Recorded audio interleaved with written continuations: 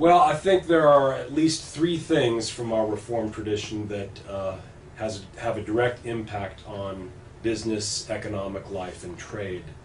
First thing is that the Reformed tradition believes in a sovereign God. That is, a God who is God of all life. And therefore there are not certain parts of life where we owe allegiance to God and certain other parts of our life where we owe allegiance to something else.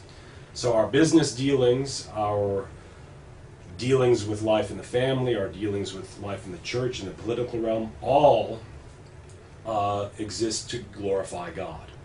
So that's one thing. The second thing that I think the Reformed tradition stresses is that each one of us has a calling by God. We are called by God to glorify God in the aspects of our daily life. And so business, dealing, and trade is one aspect of our life, and many of us are called to glorify God in business and commerce and trade. And that we are to celebrate that as a gift from God.